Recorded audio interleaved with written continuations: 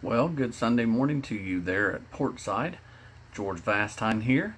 Hopefully everything's going well with you today. You're getting ready for your morning devotion, and we'll get into our prayer time with the Lord's Prayer.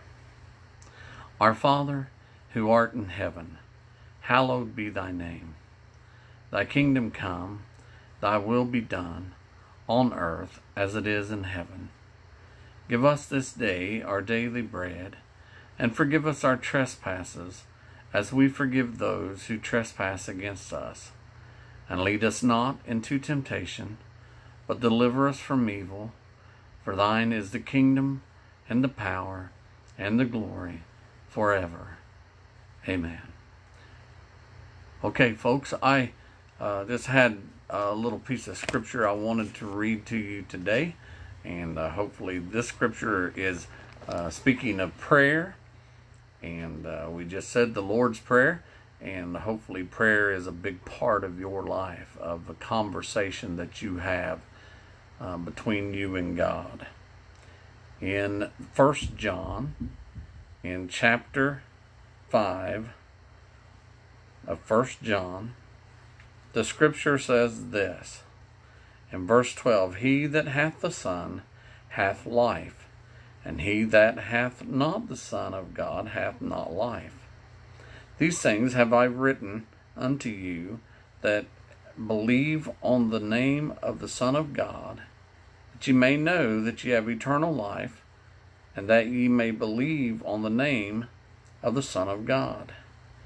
And this is the confidence that we have in him, that if we ask anything according to his will, he heareth us.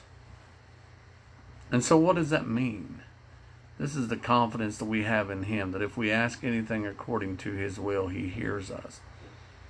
That is talking about prayer. That is talking about us praying to God. You know, I read where because of COVID-19, how difficult it is for people to be together, and I'm sure you're aware of that there at Portside, how you would like to be with family and friends at times, but right now you have to be at a distance. But I also read that even together from a distance, prayer is something that unites us.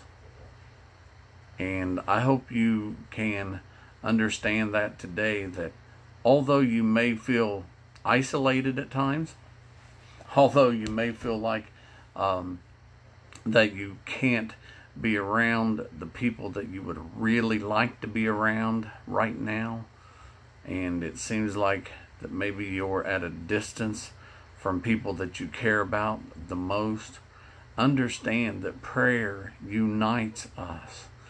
They can be here, you can be here, praying goes up, God hears that, and he blesses that. You are loved today. God loves you. Your family loves you. My wife and I, we love you. The people that are sitting there with you, if you look around that room, those people there, they love you. God is love. And to come together in a time of trials, as we've been in since March, it seems that God is there to just hold us tighter, bring us closer into him.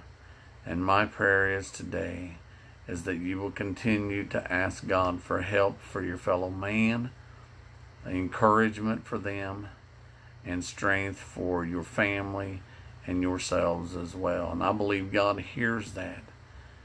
I believe he sees our needs. He hears our prayers. This song I taught our granddaughters when they were just little girls. They're still little, but hopefully this is something that you can sing with me today. Whisper a prayer in the morning, whisper a prayer at noon, whisper a prayer in the evening to keep your heart in tune. God answers prayer in the morning. God answers prayer at noon.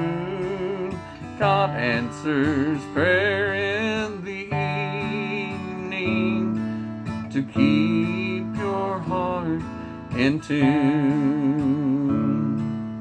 Jesus may come in the morning. Jesus may come at noon. Jesus may come in the evening. So keep your heart in tune.